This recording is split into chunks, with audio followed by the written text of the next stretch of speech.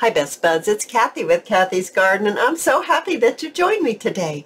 Today we're going to make vintage style index cards, but first let's have our shout out to Pam, Cheryl, Paula, Rachel, Nancy, Diane's Designs, Kelly, and Janice. I appreciate each and every one of you.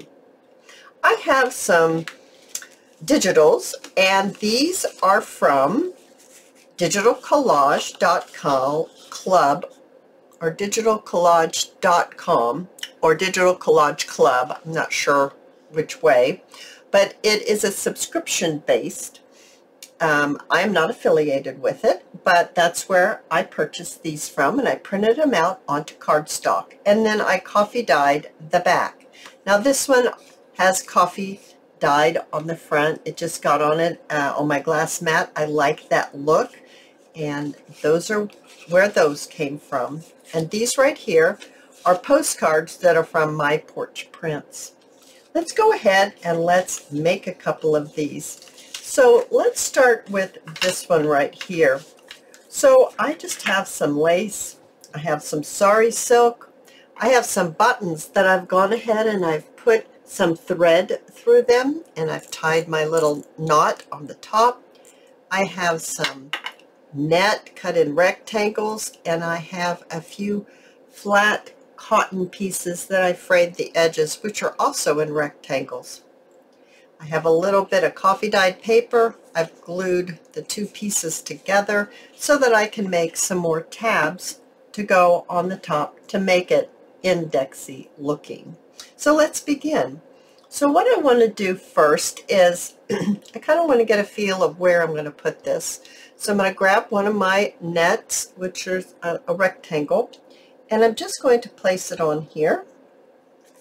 I think maybe something like that. I'm going to get one of my cotton pieces, and let's lay that on there as well. Maybe more over to the side like this. All right, let's go ahead and let's get this placed down. I'm using my hot glue because it's quick and easy for a video. You can use whatever glue that you choose. It will be just fine and perfect for what we're doing. So a little bit of glue on the corners. Okay, I didn't glue the whole thing down. I just kind of what I would call tacking it down. And I'm going to lay this on here too. Now this hot glue, it dries so quickly that it's best if I just do the corners and then lay it down. It seems to work better for me that way because it dries so very quickly. Okay, whoops. And then I'm going to do a little bit of glue right there. Okay, so now we look like this. We've got our piece glued on there. Now let's go ahead and take a little bit of lace here. Let me find the end. And I'm just going to lay it on here to kind of judge where I need to trim. And I'm thinking maybe about right here. So let's give it a trim. And there is a right and a wrong. This is the right side. So I'm going to go ahead and tack this down once again by just pulling up the edge and putting some glue on there. Just like that. Once again on the other side. So we're just taking just basic little cards. So if maybe you have one that has a botanical look to it, you don't have to have one that has a lady on it. And of course you could have a postcard. We'll make one of those as well. Now I could put 3 on there. It seems to be kind of tight, but I like it. I like the way that looks. So I think before I glue that down, I would like to put a little bit more lace on here. So I've got a little bit of lace that looks like this, and I'm thinking maybe a little on the side. So I'm just going to put my glue right on the edge and then just lay this right on the top. Right on the top of it. And give it a little trim here, and then a trim on the other side. There we go. Oh, that's looking so pretty. Now I've got this Sari silk that I have from my friend over in Crimson Heart Studio. I will list that down below in case you want to grab a little bit of Sari silk. She has all different colors, and they're so beautiful, and different widths too. Okay, so I'm just going to gather this up. I'm just placing it on one side. Just feel like it just needs maybe just one side. And then I'm going to trim this. I can get it over here like this. Okay, I'm going to make sure I anchor this down well. A little bit more glue there. And maybe trim it right here to anchor that down. And that's how we're looking.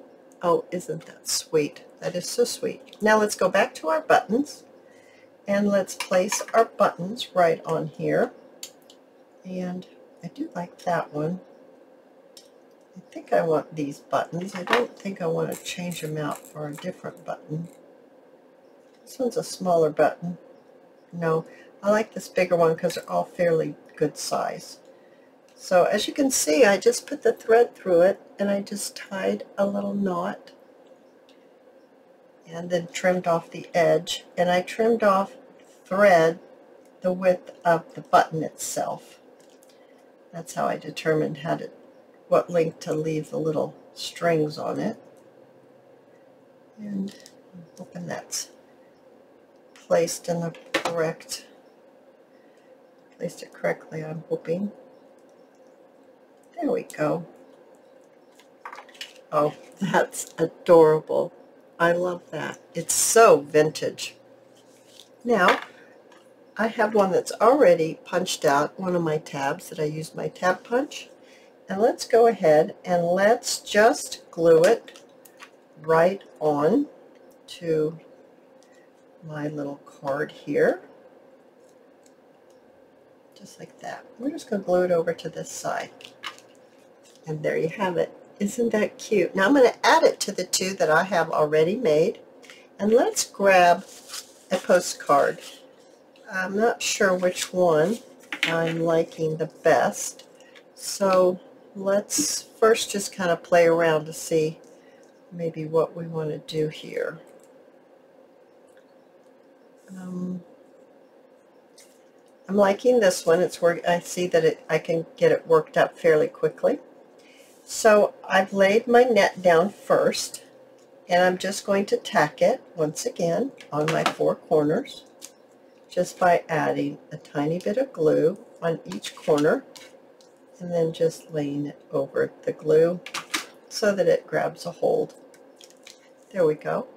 Now I'm going to grab a little bit of material, and do I want it that way or do I want it this way? I think I want to do it this way because I want a little bit more of that net showing. And I'm just going to tack it down just like this. And let's tack down the other side. Is that enough glue on that one corner? I'm not sure. I want to add a little bit more glue. I didn't get very much on there. Okay. Now I'm going to add my heavier piece of lace on here. There's the end. I'm just going to kind of measure it to see where I need to trim it. Now I'm just laying this lace. I want it to lay on my fabric, not my net. So there we are. It's right within my fabric. This glue is stuck to my finger, and that's why things keep pulling up on me. So I'm just going to add my glue onto the lace and press it down and turn it around, and let's do the same over here. Okay, press it down. I think that's working out well. Now, where would I like my little bit of lace to go? Do I want it to go right on the top? I have to also remember that we want to put a tab in there, so let's go ahead and punch that tab out, just like that. Once again, I just glued two pieces, doubled my coffee dyed paper. I doubled it and I glued it together, and that's how I got this weight. So it's not real stiff, but it's not flimsy either. And I love the color with it. So I'm looking, I don't know if I want it right here on my stamp. How would it be if I put it on the side and made it a side pull? Like I could pull it in and out on the side, or I could do like this. Okay, I'm thinking here. Let's do it that way. That's just something different. So I'm going to add my glue onto my tab. Get that shut. And let's just look at that again. Now I want it over here, maybe about right there. I'm just going to straighten it up a little bit and press it. I like that. And do I want just a little bit of lace on here, or maybe a little bit on the side or on the bottom? No, I like it on the side. So once again, I'm just going to take my glue and run a strip of glue on the end and lay my lace directly on it, press it down. Now my lace came through the holes, but I can just brush it off and it'll release itself just like that. There we go. Now I'm just going to trim right here. Trim right here. That was kind of jagged trim, but it'll be okay. Alrighty, so let me bring in my Sari again. Now where would I like to put my Sari? Do I want it on the bottom? Do I want a little bit right here at the top? No, it kind of seems to need a little bit of weight right down here. So I'm going to go ahead and I'm going to attach it right on the bottom. Now I'm just adding a little bit of glue. Now usually I do it with a card, but today I'm just going to lay it on top and push it just like that. And it just doesn't really pleat it. It kind of, I don't know the word I'm looking for. It doesn't pleat it. It almost looks like it, oh, what's that thing that my mother used to make? Seersucker? Is that the word I want?